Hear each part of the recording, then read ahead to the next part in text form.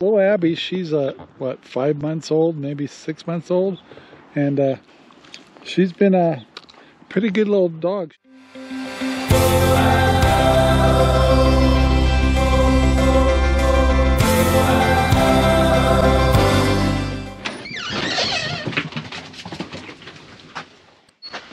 Hello my friends, this is Ranger Rob and welcome to the Ranger Rob Country Living channel. Yes sirree Bob, it's a sparkling day here in Central Oregon. Been busy.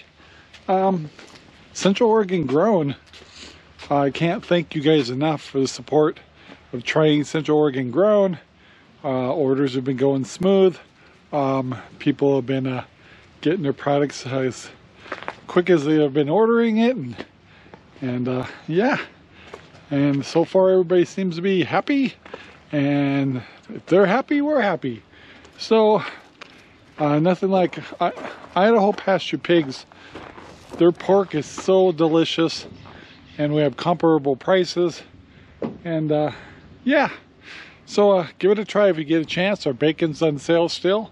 I did have to get an order of I have to do this every week, of feed, and as you guys know from my prior videos, I had a hernia surgery, so I'm not supposed to be lifting over 10-15 pounds. So Sherry tonight will get the tractor and stuff, and we'll take all this feed in the back. She's going to do all the heavy lifting. A little humbling, but it is what it is. Next week I have a sister-in-law coming. She'll be staying in the fifth wheel, and that's like the immaculate house, so she'll be real comfortable. Be nice to have her down here. Also, we are just to inform you a little bit about Central Oregon Grown. We are in dialogue with local Black Angus farmers, and so somewhere along the line, I think we may be adding beef to our site, but only when the conditions are just right and they're exactly the kind of beef we want. So yeah, as time goes on, we'll tell you more, but yeah, that'll be exciting. So anyway, we were still on piglet watch this month.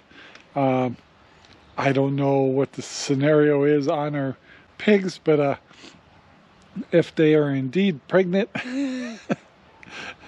all indications say they're supposed to be. If not, I've got 2 other sows that'll be moving over to our boar, and they'll give us another chance at piglets in January. So yeah. Another thing I wanted to bring up is you know, I have Cooking with Ranger Rob. I love to cook, and one thing I haven't cooked yet is a pork steak. So I pulled one out. So in the next few days, I'm going to cook my first pork steak, and I see a lot of recipes out there, and so I'm anxious to try that. And of course, every time I get in there and I see pork chops, I'll be cooking pork chops this week too, because the Idaho pasture pig pork chops are over the top. They're just so delicious. And another thing is, if you're interested, and you let me know in the comments below, I do have Idaho pasture pig baby back ribs, but they're not on the site. Reason is our pigs aren't as big as the big commercial ones. You're not looking at 600-pound pigs. I've cooked Idaho pasture pig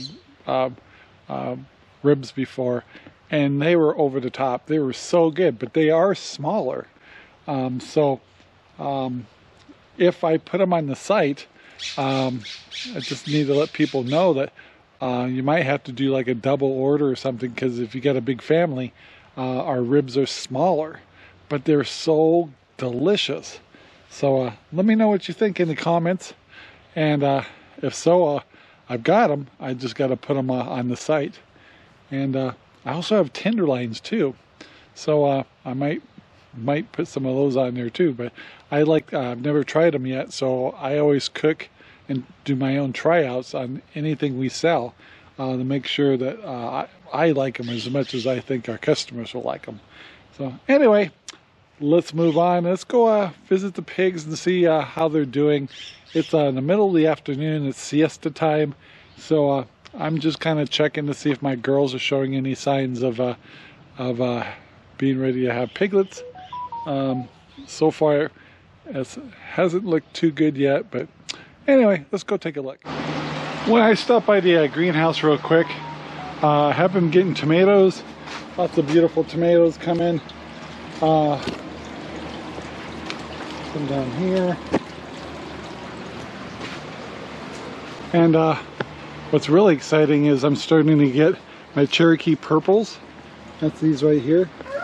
Super, super flavorful. And yeah, so I'm looking forward. We were able to pull one the other day, had it for dinner. It was super, super delicious. And yeah, so I can't believe how late my tomatoes were this year. Not really sure what the cause was. It's like I got one down there and a whole bunch here. I do have Amish paste coming, but none of them are ripened yet. So yeah, and these those are all Amish paste. Amish paste here too, and yeah, looks like I'll get a few, but not as many as I wanted to get this year. So it is what it is. So but yeah, I've had lots of tomatoes to give to for the family and to friends and to ourselves, and yeah, but I'm just still shocked just how late our tomatoes were this year. And I gotta figure out what caused that. I did get a little bit, I got my plants in a little later than usual, but still, but I'm gonna get a lot of tomatoes but I was hoping to have a large quantity ready to sell a few on Central Oregon Grown, but I don't know if that's gonna happen or not. But anyway, that's what's going on in the greenhouse. So this year been a little frustrating due to the fact that I had hernia problems and stuff. All of our hydroponics over here I didn't run this year, and we kind of failed in the corn area. Just not the best year, so we put most of our energy into the pigs, and it was a good decision, but sometimes I wished we would gotten some of the harvest we got last year. Strawberry has been really good. Sherry and I have been let's put it this way, we've been making a lot of strawberries and cheesecake desserts, which is probably not good for losing weight, but oh, there's Penny. Hi, Penny. So she's one of my pigs that we're expecting piglets this month, but she's still not showing the full signs of ready to deliver. But we're gonna walk around and take a good look at the pigs, and instead, I'm always showing you during feeding time. This is, like I said, siesta time, mid-afternoon. It's warm. Most of the pigs are taking good snoozes, and but we'll see if some of them come out. All that feed I showed you earlier, we'll be filling up finally this new 55-gallon can of feed, and keeping more feed back here, so when we are moving feed, it's all done at once. and a little easier on the lifting. So this paddock right here is usually what we had Penny in here for a while, but this is where when we have to separate the boar from the other girls, which is not the case right now. He's using this big paddock, and he's all alone in this big paddock, and he's a pretty comfortable little pig. But he's got some girlfriends coming pretty soon. Unfortunately, all the girls back here, way in this paddock here, are all under a tree back there a ways, doing their siesta snooze time. The only one that's out right now is Penny, and that's her right here. Hi, Penny. Hi, Penny. Are you ready to have piglets yet? Come here. Come here, little girl. Show them how cute you are. You are a cute, cute pig. You are the cutest pig. Yes, I know. But she, her belly's getting big and stuff, but she hasn't really dropped yet.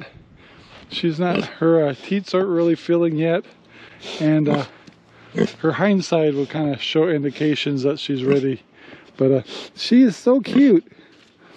She's a 4-year-old sow, and she comes originally from the East Coast. She brings a whole new line of heritage to our pigs. So she will be going in along with Zelda over here with Sparky probably within a month or so, so we can have January piglets. There she is.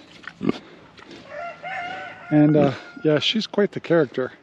She is so much different than all the other pigs here, personality wise, that she's actually a real joy to have.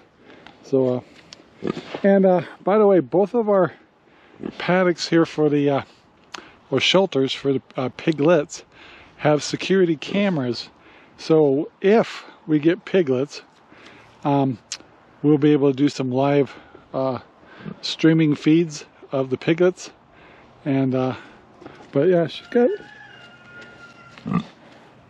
oh, she's swelling up a little bit. But she's probably due in the middle of the month or so of September. So we'll see how that goes. But I'm curious to see what kind of mama she is too. But her backside is a little bit swelled up, so that's an indication that something might be happening soon. But yeah, so it's kind of quiet time here. You know, we've processed all of our feeder pigs and all that stuff, so you know, we're working on the next generation. So like I said, September ought to give us some more piglets, which will determine what we need for this year's orders. Central Oregon grown is picking up, and makes us kind of worry about whether we have enough inventory, which is not a problem. It just kind of changes our plans of how we breed our pigs. So we're looking at, I think, 2 rounds, 1 round like end of summer, and another round around beginning of spring. And but yeah, now she's not a feeder pig, she's always a breeder, so she'll be around for a long time, just like Sparky. He'll be around forever. We have Annie over here also, one of our breeders. And so yeah, so those two, whether I have one there that's going to processing maybe this month over at Butcher Boys. Should be done in USDA. Should be available in our inventory soon. And if Maggie, our big pig over here, doesn't take, unfortunately, it's probably time to get her processed, because she's just too large, and she's taking a snooze in your wallow. Hi, baby. Yeah, you're a good pig. So we may process her if she does not show positive for piglets this year, because that's the second try. She's just a humongous pig, and unfortunately she's still a real young pig, and will be delicious for the freezer camp, but if she's not producing piglets, then it's probably time to process her. So we'll see. But I don't think you ever take siestas. She's just a busy pig. So anyway, that's the story with the pigs lately. It seems kind of quiet, not real excitement, but when the piglets come, it's a whole new ball game. So enjoy the quietness now, but enjoy the cuteness later. So yeah, if you guys have any questions about our pigs, let us know. We treat them good. They get lots of loving, eat well, keep a balanced diet, never give them junk food, and we watch their health closely, and they live a good life and stress-free life. So that's the important thing. That really is what makes good pork, besides the fact that they're Idaho pasture pigs. And if you get a chance, look up Idaho Pasture Pig Registry. They'll tell you all unique qualities of why these are such good pigs for and for farms and for quality pork for the freezer. So anyway, if you have any questions that you'd like us to ask, what we're doing in the future, like I said, we're in the early stages of getting ready to purchase some beef, and all locally, and we're real thrilled about that. So all right, let's move on. The last video I did a little take on Belle, and she had to go to the vet, and she's doing really good, so she's nothing to panic there. But I haven't talked about Abby much lately. Abby, hi. So little Abby, she's what, 5 months old, maybe 6 months old, and she's been a pretty good little dog. She still gets excited, like jumps on people, and gets pretty excited when she sees people, and also has a loose bladder when she does that, so we have to be careful. But she has turned out to be a really good dog. She, believe it or not, she has quite the ability to, all the pigs like her. And so she's like nose to nose with all these pigs. And when we were trying to get Zelda, our big old pig, into the other paddock here, she was not being very cooperative. But when Abby showed up and went nose to nose with her, it kind of calmed her down and made Zelda easier to work with. But yeah, she's turning out to be really good. She's a purebred red golden. She's not, going to be as big as the big goldens you guys are used to seeing, but she's got really pretty colors. It's hard to keep her clean because she's playing all the time. Keep her on a good diet. She works the whole property. She's into everything as far as there's some unfortunately chickens and pig droppings and stuff like that. It's so hard to keep the dogs out of that stuff, but she's quite the roamer, and sometimes I have selective hearing with her, but she's turning out to be a great dog. As you know, we lost our chocolate lab half a year ago, and that was a real sad time in our life, but she's definitely filled the void, and she's going to be a real contributor to the farm. I think as she matures, we'll get her spaded probably around Christmas time.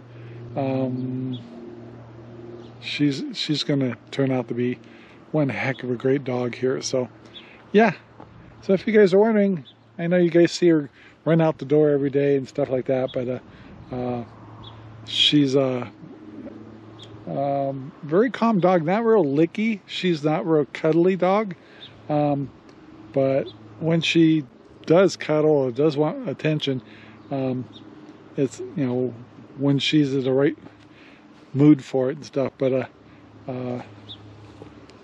yeah, so she's just a great dog for the farm. Well, guys, all the pigs went back to bed. Things are going pretty good. I gotta say, I'm very excited about how Central Oregon Grown's been going. I just talked to some more another breeder in Redmond, Oregon, and kind of making sure that we can keep our supplies up. We are looking at shipping, like by mail and stuff, which is a very complex thing. I don't know how that's going to go, but looking into it. So it's looking like we'll probably in the future support up to the Mississippi in the United States, where we can easily reach 2-day shipping, packaging and all that stuff we're looking at. We're only going to be doing that with subscriptions. Yeah, it's been exciting. Sometimes I wonder, am I getting too old for this stuff? It's like I'm supposed to be retired and watching Oprah. But yeah, anyway, it has been exciting. Very happy for our clients that get our products. Happy that we're creating a successful business, which who knows, my kids may inherit. Those are my poor kids. Can you imagine being one of our kids? You inherit a meat business, pigs, and poopy bags. My poor kids. But you know, with this day and age, times are changing, and this is our way to make local food available to people. And pork is much more affordable than beef. We will have beef, but people are looking at different alternatives to find out what's good for their families and what's good for their budgets. And pork is a good way to go. It's an affordable commodity for people. So yeah. Anyway, guys, I want to thank you very much for the support. I urge you to try out our getting some pork online with us. Very simple process. If you have any questions, IMUS, or go to the site and give us a message, and we'll explain everything to you. It's a good alternative to what we're buying in the stores. So yeah. Anyway, guys, I'm going to wrap it up right here. I'm so grateful, and we'll talk to you later. Have a great day, and if you have any questions or comments, leave them below. Talk to you later. Bye. This video is made possible by RangerRob Poopy Bags, available in Amazon right now. Thank you very much for watching our video. Please take the time to like, subscribe, and share our videos all over the whole wide world. Thanks.